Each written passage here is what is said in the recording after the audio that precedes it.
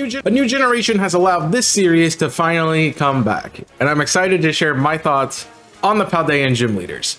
What's good, Chaotic Nation? It's your boy Chaos here, and we make a return to the Fixing the Gym Leader series. This time, checking out the Paldean gym leaders and seeing how we can adjust their teams to make them better. I'll be trying to make these gym leaders really represent the region well, as I've done in the past, so I'll be trying to include these new Paldean Pokemon onto their teams. With that being said, let's dive into today's video. Starting off this list, we have Katie, the Bug-type gym leader. Katie has a pretty solid team of Tarantula, Nimble, and Teddiursa. Gym leaders in Paldea have a mon that terrestrializes in the gym, so we can have one Pokemon that doesn't match the gym type, as long as we have that covered by being the Terra Pokemon. In this case, Teddiursa will be a Bug Terra Pokemon, which will allow it on the team, since therefore it would be a Bug type.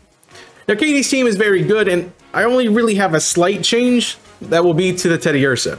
Now, Teddiursa does fit Katie's cute theme very well. However, I believe that Fido is a better pick for this team. Katie is known as a baker, so it makes sense that her ace Pokemon would be a pastry. This also works well to counter the fire typing if you decided to make this a Dosh Bun instead with Wall-Baked Body, but maybe that would just be a thing for the rematch team, as it might be a little overpowered for the first time around. Our second gym leader is Brashus. Brashus' team consists of Petlil, Smoliv, and Sawurudo. Similar to Katie, they did pretty well with this team design. However, there's a small change I would like to make. Petlil should be replaced with Toedscool. I feel like this is a forgotten Pokemon of this generation, since its really only claim to fame is being similar to Tentacool. But with its high special defense, it could be a really good counter to those who chose Fuecoco as their starter. And while I like Sawurudo finally being a grass-type Pokemon with this team, I think that Grafaiai would be a better representation of an artist, since that's what it kind of is based on. It leaves all of its poison toxins around on trees in the Tag Tree Forest. I feel like it fits Brash's team better than Sawurudo does. For our third gym, we're jumping into a collab with Iono, the Electric Gym Leader. Her team consists of Wattrel, Bellibolt, Luxio, and Mismagius. We're going to make a few changes here with her team. First, we will be replacing Luxio with Palmo. I know that Nemona does use Palmo and Palmont on her team, but there really only are a few electric types in this region to choose from, so I feel like it also needs to be used on Iono's team as well. While I do like having the levitating electric type as an ace Pokemon, I think a better mon for Iono's Terra type would be Mousehold. This Pokemon appears around Levincia, which makes it easier to encounter, but my real reason for adding Mousehold is its signature move, Population Bomb, which plays into the streamer theme of Iono. It's also a really good move and will make this gym very difficult, so I think we're not sacrificing the difficulty level between Mismagius and Mousehold by just swapping the team around. I think it works for me. I also think it shows off a Pokemon that isn't seen by any other gym leader in Paldea. We don't see Mousehold at all in the story. Kofu, the Water Specialist, is up next. His team consists of Wugtrio, Veluza, and Crabominable. If you've watched the series before, I like certain numbers of Pokemon on a team once we reach a certain point in the game. Now, Kofu, as the fourth gym leader, should have 4 mons on his team, since the previous gym leader also had 4 mons. So that's something we'll have to change. The changes I would like to make for Kofu's team adds Finizen to the team. I would like to add Tatsugiri here as well, but since it's also a Titan Pokemon, I didn't really want to overlap with the two, so we're just going to leave it off. But it would fit Kofu's team incredibly well. I would also change Kofu's Terramon to Blissey.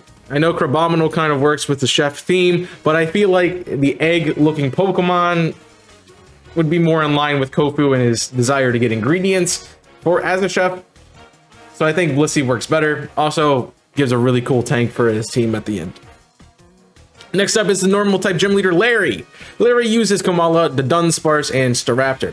Now, we already know from the previous entry that we're going to have to add another Pokemon to this team, so let's add Cyclizar as a reference to the morning commute, since it is a bike Pokemon.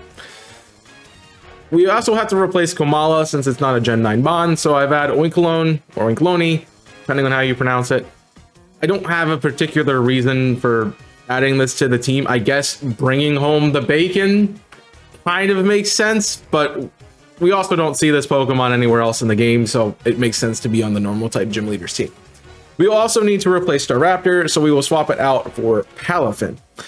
This is a play on the Superman Clark Kent idea of changing form when needing to save the day. So this would also have to be the lead of Larry's team, and maybe give it something like a changing move that can get it in and out. That way it doesn't Terra immediately, but it does switch out and then become the hero form later on, which would make this team incredibly powerful, more so than it already is. I do like Staraptor on this team, and I want to preface that, but I feel like this gives a little bit more diversity to the team.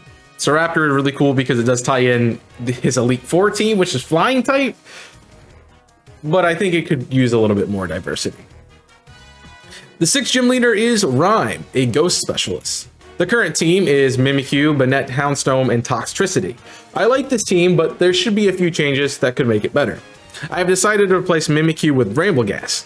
I think this would provide more of a challenge to Brassius' team, and also showcase the region's pretty forgotten Pokemon, so I considered giving it to Brassius. However, there aren't really enough Ghost-type Pokemon in Gen 9. The other change for this team would be Banette, which would change into Goldango. There aren't really any Gen 9 Ghost-type Pokemon, but it also would be cool to showcase this rare Pokemon in this gym. Goldango is based on gold, which a lot of rappers use when they're wearing bling or wearing jewelry to enhance their persona. So I think Goldango would be a particularly great add. It's also really good because this Pokemon has seen a lot of VGC action, especially at the beginning of Generation 9. And since this is a double gym, it makes sense to have that really solid Pokemon on your team to hold it down. Our penultimate gym leader is Tulip, the Psychic gym leader. Her theme of beauty is shown through Farigiraf, Gardevoir, Espathra, and Florges. Now by this point, we really should have 5 bonds. The last 3 gyms all had 4.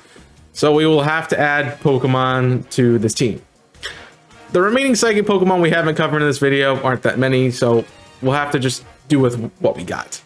We have to remove Gardevoir since it's not a Gen 9 Pokemon, and we'll replace it with Rabsca and Armarouge. I think Florges fits this team well, so I thought about changing its Terra type, but I feel like it works for this team. Like Flower is generally associated with beauty, so I left it alone. I don't think it really needs to change. You can let me know if you think it should. And our final gym leader is Grusha, the Ice type specialist. Grusha's team is Frostmoth, Beartic, Satitan, and Altaria. There isn't a lot we can do with Grusha's team since, again, we are limited to a very few amount of Ice type Pokemon, and the only thing that's remaining from this line that hasn't been used is the Frigibax line. I guess the changes we can make to the team if we wanted a solely Paldean team would be Citadel, Arctobax, Titan, and Excalibur, but I didn't really like that. This team was hard to build, but here's what I've come up with. Abomasnow to set up the snow, Titan as a Slush Rush user, Arctobax, just because we haven't used it yet, SQ as a pseudo wall that can regenerate its face with Ice Face, or with Ice Body, and Altaria. I like Altaria as a Terramon for this team since it's a cloud-based Pokemon, which is where snow originates in precipitation. So it's kind of required to snowboard and just fits an Ice-type team. So I let it be here because it matches with Grusha's passion. Well, this is how I would change the gym leaders in Paldea. I'm interested in what you would think of my changes, especially with Grusha's team and Tulik's team. So let me know in the comment section down below. Make sure you leave a like and subscribe to the channel and check out my other platforms to support the content I'm creating on all of those places as well. I've got TikTok, Discord, Twitter, Twitch, and Invisible Corporation. So please go check out all the other places. They're linked in the description down below so you can follow them all there. I appreciate all of you for your support on this video, and thank you for watching. So until next time, I'm Chaos, signing off. Stay safe, and as always, burn it up.